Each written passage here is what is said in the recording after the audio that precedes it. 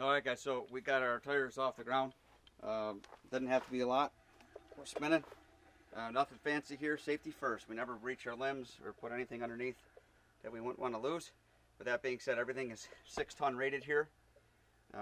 That block is on the concrete, 6-ton jack. This block is on the ground with an extra 6-ton jack.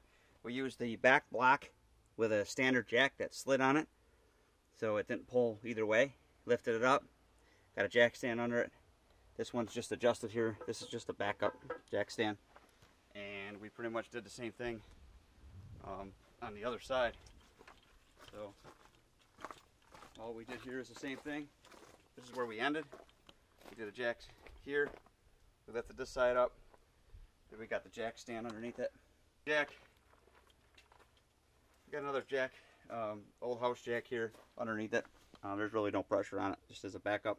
I'm going to put another one on the other side yet, on each side of these wheels, just to make sure we're secured. And we've got the jack ready to go in case we need it. And we may have to lift on the axle just a little bit. This one's still a little tight, but the backs are free to go. And we're going to get these tires off, take them to my tire guy. Then my guy put new tires on them. You ask, why aren't we just letting the tire guy handle all this? Because we are going to check the bearings. That's our thing. We're going to check the bearings and repack them while the tires are off and kill two birds with one stone here. Some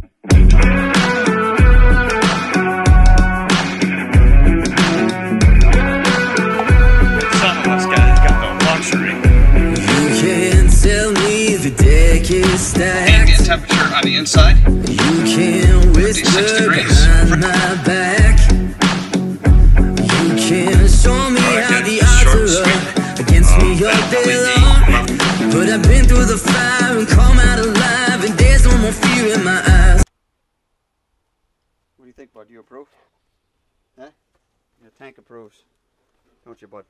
Alright, good boy. Alright, our next step for taking these tires off. We make sure they're free and clear because the frame is off the ground. Alright, and what we're going to do is take our impact, 19 millimeter. Okay, there's a fancy socket so it don't scratch the rim.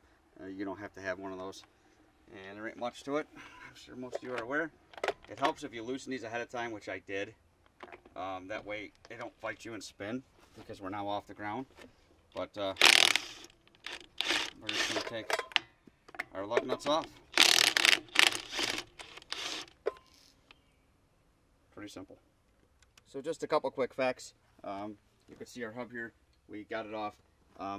Inside that cap, you see there's a little plastic piece in there.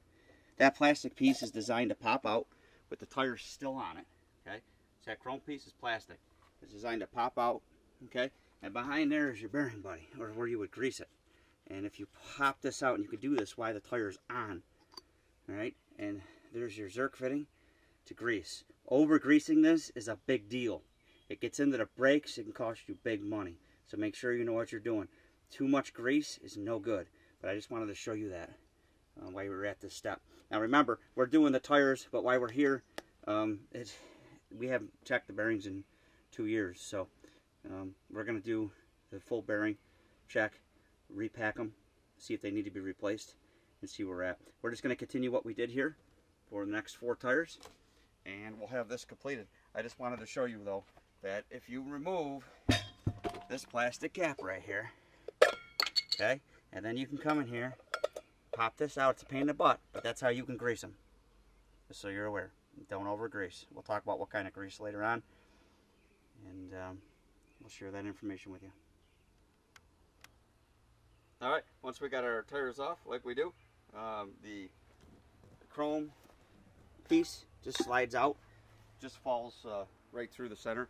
It comes out through the back side here. You can pull it right out. I set them off to the side. I got my lug nuts underneath it so I don't lose them. Sometimes I'll put them inside of it. It's supposed to rain, so I'm just doing that for now. Of course, it had to be the last tire. We had wheel studs stripped out from the factory with the lug nuts. Thank God this didn't happen roadside. We were able to do this at a controlled climate here in the shop, or at the shop, and had tools to do this. We'll talk more about this mess. It happened. Glad it happened here. This is a 3-part video, so if you're asking why the camper is completely jacked up on the frame to do wheel bearings, you wouldn't necessarily have to do that. If you're going to use a single jack and do each wheel bearing at a time, never jack in the center of the axle. Always jack on the outside of it where the shackle or the suspension is. This is a 3 video. We're doing wheels and tires, the China bombs off of it. We're doing the All-Trek 4000s by More Ride suspension upgrade. And we're doing the wheel bearings. So make sure you check out those other videos also, guys. That's why it's jacked up on its frame. So if you're not sure what happened here, we got to the last tire and I noticed one lug nut before it, which I showed you here, came off really hard, and I thought maybe the battery was dying, and I realized the battery was fully charged. The last lug nut I got to, whoever ran this on at the factory, they stripped it right out. You could see the thread stripped. It was so bad that the spines inside stripped out, and this bolt was just spinning in there. So now you got yourself in a position. We were able to cut the lug nut off to get it out. More than likely, I'm gonna have to replace this whole piece now over this. Thank God this didn't happen with a flat tire or those China bombs roadside. As if you were trying to put your spare on this one here roadside, would have never have happened. You'd have had big problems on the side of the road. So I'm really glad we got into this, even though it's caused grief here in the last tire. But here we are. If you're really looking at this breakup, what we're seeing here is multiple stripped out studs. Off the drum, you got to pop the dust cover. So nice and easy with a pair of channel locks. You can also do it with a screwdriver and a hammer. You just got to make sure that you don't dent the ring. So I don't put any pressure. I just get it to pop, just like that. No pressure, no dents, no nothing. Good to go. Take the cotter key out. Use a pair of side cutters. Other people call them dikes, diagonal cutters, whatever you want to call them. Pull your cotter key, set it off to the side. Pull the lock nut.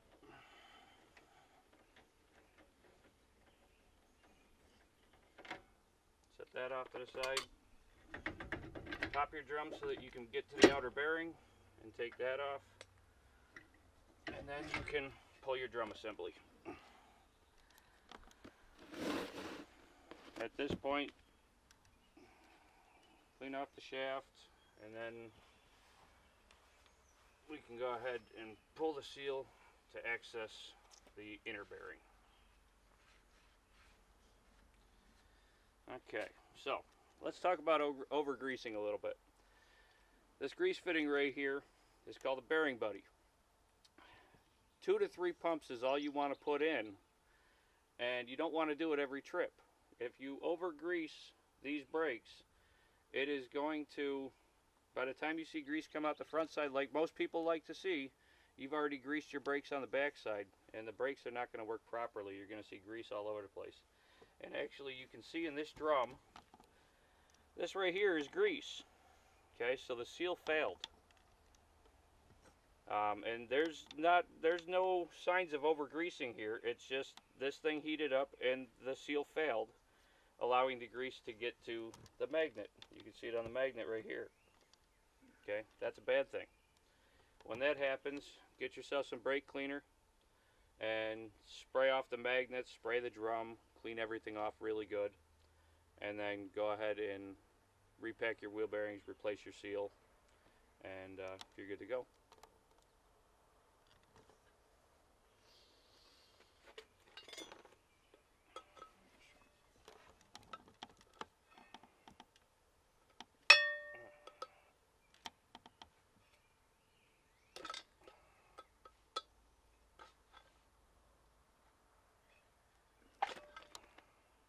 On that seal. Pulling the seal, just be careful you don't get any grease on the surface where the magnet rides. We're not going to reuse any seals. No, you replace the seals when you pull them. You cannot reuse them. They are not reusable seals.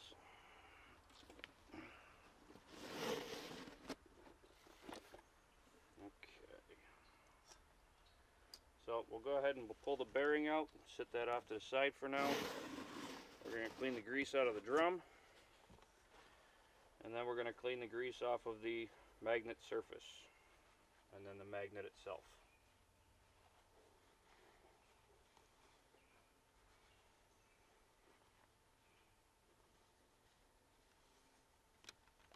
So first thing we're going to do while we're right here, we're going to clean off the magnet and just spray all the brake dust off the shoes.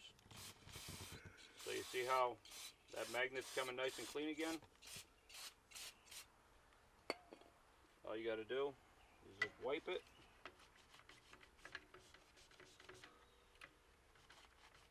And we're getting all that grease and everything right off of there. And for the record, this is the only one that was like this.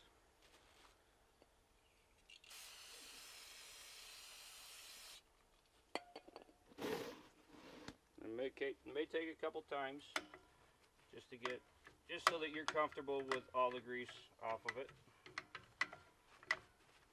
Just remember, the worse it's caked, the longer it takes. This wasn't bad, we caught it early. And there we go, that's all nice and clean now.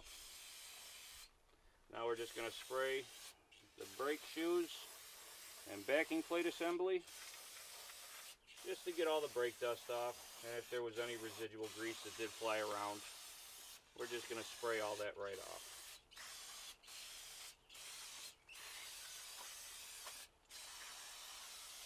And there you go, like brand new again.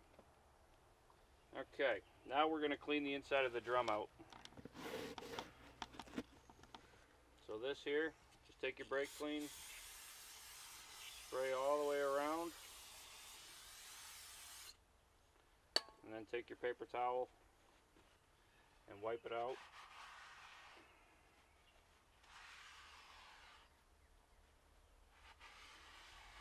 Now that's all just brake dust. The inside around where your bearing rides,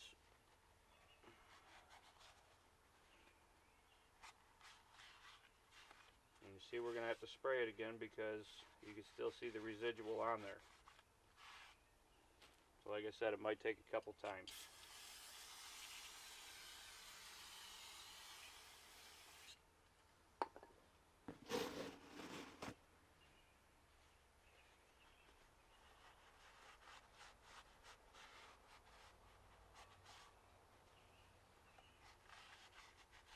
There we go.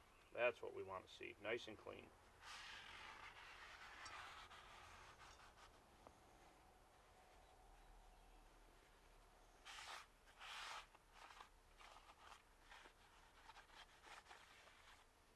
Now we're nice, clean, shiny all the way across.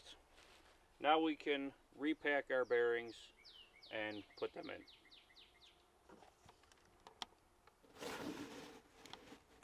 And that's all there is to it.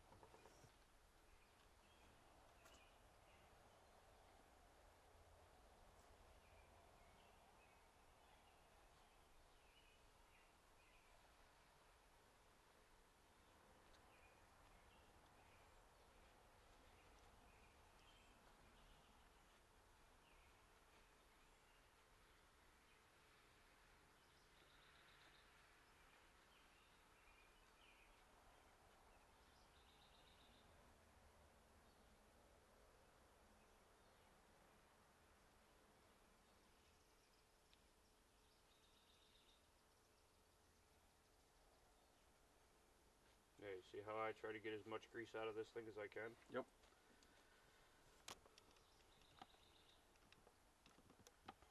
You're just wiping all the grease out. Yeah, I'm just getting all the grease out of the top of the bearing here. And that way when I put it in a bearing packer, I don't have a whole lot to wipe off. You know, that nasty dirty grease. Yep. So.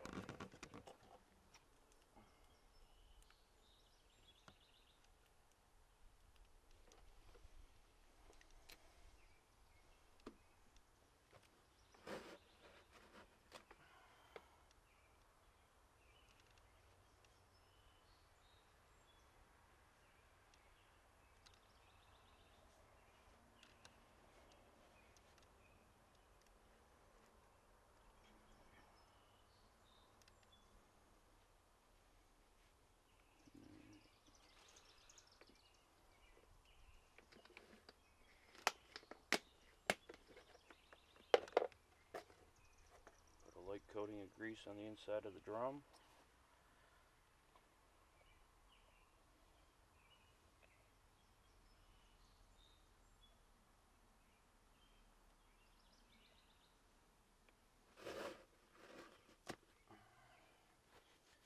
Now we can put our bearing and seal on.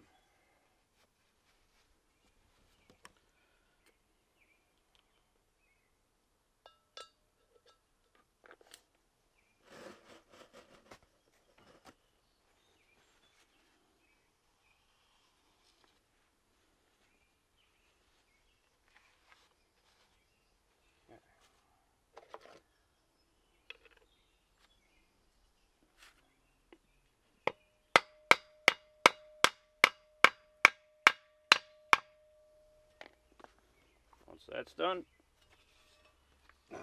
make sure you clean off the axle shaft. Get all that old grease off.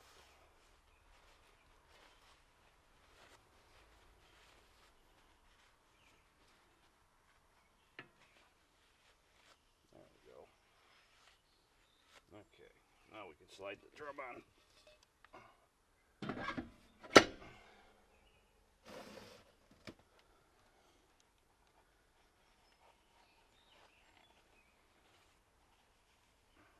Clean out all the old grease out of the drum on the front side as well. And then clean your bearing and everything on the outside and repack that.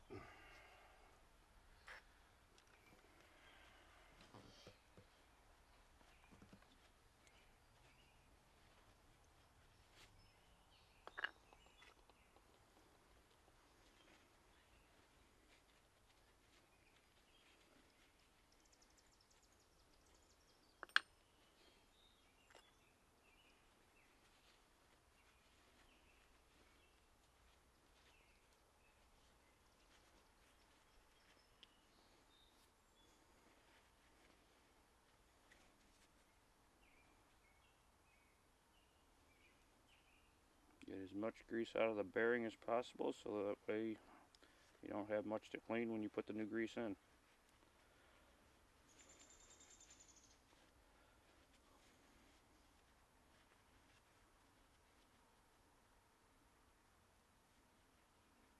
All that dirty grease out.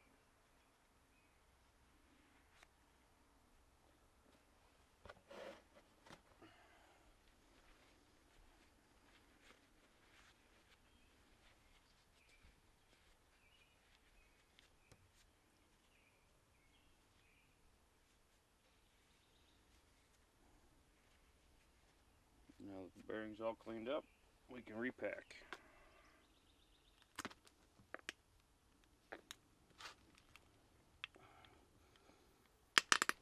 Make sure it comes out all the way around.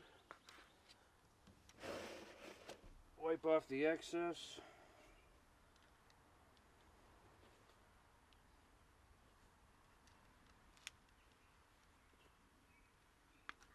Your bearing is packed, and now you can install. Put your washer on, put your nut on, tighten it down, back it off a quarter turn once it's completely tight, and install the cotter key and the dust cap.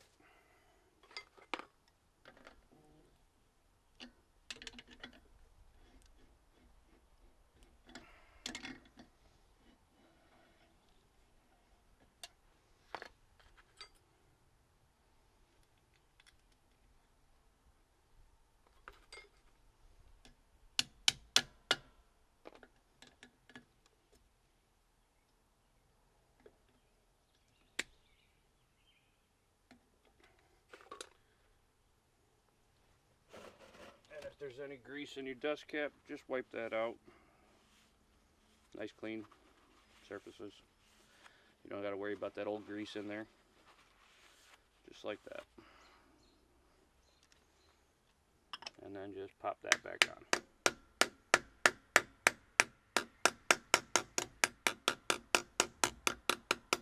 Work your way all the way around so you're not denting it, and there you go. Proper procedure for repacking wheel bearing. How electric brakes actually work while we're here. So when you're driving, your wheel's turning. When you hit the brake, this is a magnet. It turns the magnet on, and it grabs the face of this drum in here. And when it grabs, it pulls forward and pushes your brakes out. Only one's moving because the drum's not on it, so it's not pushing against the other one. But as the magnet grabs, it pulls. And the higher you have your brake controller turned up in your vehicle, the stronger that magnet jerks to turn your brakes on. Very cool. Showing you how that works. Alright guys, we're just going to speed this video up. We call it NASRV the way it looks now. Take your time, do it right, be safe. Make sure you properly clean the bearings, check the bearings, have bearings on hand. We have bearings on hand, new dust covers on hand just in case we damaged anything. At least one complete set. That way if we ran into a problem, obviously the goal would be to replace the bearings. You don't have to have a bearing packer. It's definitely convenient to have and can make life easier.